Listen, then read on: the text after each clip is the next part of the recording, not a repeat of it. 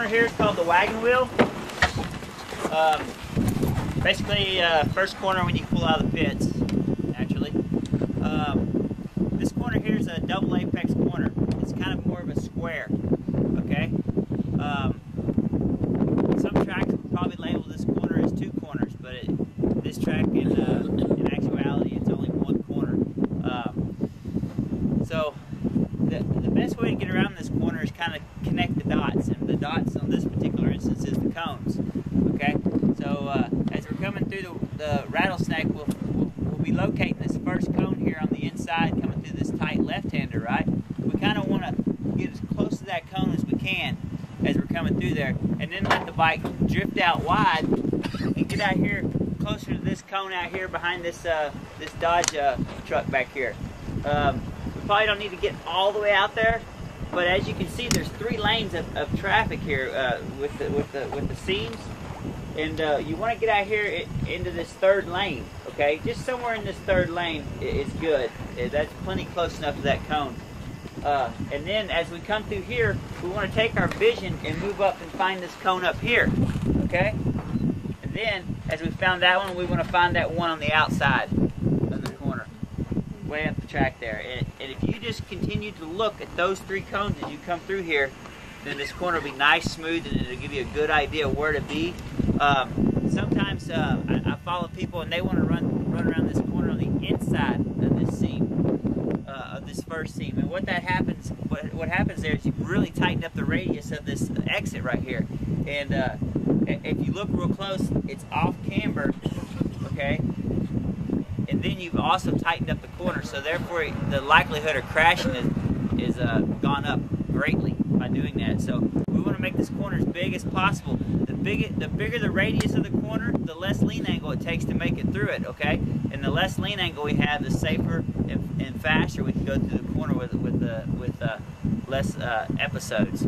So yeah, let's move up to the next corner, Ricochet.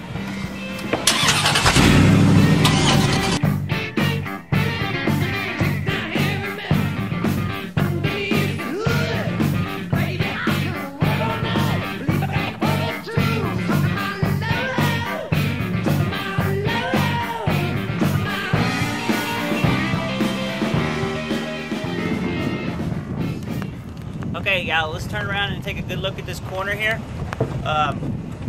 If you look there, you can see we've kind of come downhill about 2 stories here, making this corner a very, very fast corner. It's actually one of the fastest, most technical corners on the whole track.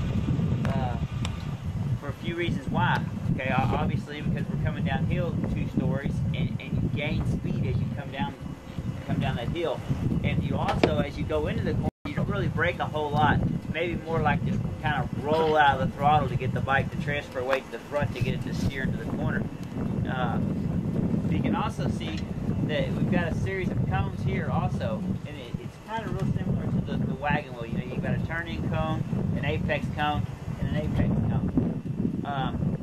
But unfortunately, that cone right there is in the right spot as a turn-in. But if you wait till you get to that cone to turn in, you're probably going to be out here in the grass because this corner is so much faster, and it's a blind corner. And it's kind of hard to see that cone as you come in. So you almost kind of want to be turning in before you come over the hill. But this curve that we have on the inside here isn't a perfect circle. Okay, it isn't perfectly symmetric. It's kind of a little notchy as you go around, and it's got some spots that kind of stick out a little farther than other areas, so you can actually kind of hit the curb in one spot, and your angle that you're taking through the corner, the curb actually comes out into you a little bit, so you can hit your cases on that curb right here where this cone is. So you've got to pay real close attention to where that cone is, because where that cone is the farthest spot out on that curbing, okay? So try not to get up against that curbing before that cone. But that being said, also as you come through this corner, because you're going downhill, if you don't get close to that corner, then the track's going to start to drop off on you because it's off camber, okay? So the wider you go, the more off camber it is, okay? And plus, there hasn't been a whole lot of people ride out in that area, right? And the cars will throw a lot of rubber out there, and if you look real close, you can see the little debris of rubber, okay? So this corner is very technical. You've got to really try to come through here nice and smooth. Don't try to come into it too fast, because then you're going to end up in this area out here. And as we know, running off the track on a sport bike with slicks or DOTs isn't the best idea, especially at high speeds. So let's pay close attention coming through here, and just kind of remember what I said about taking a good look at the apex cone and stuff, trying to be close to that as you can. And then as you come through here, right, you don't want to come out here over by this inside truck here. You don't want to be where these trucks here. A lot of people I follow come through there, and that's where they end up.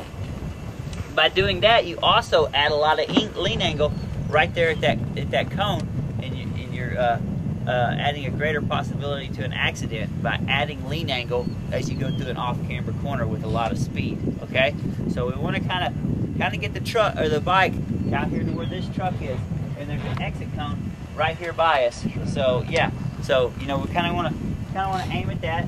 Kind of want to get into this third lane that we call right here. Okay, all right, let's go down to the next corner, Little Bend.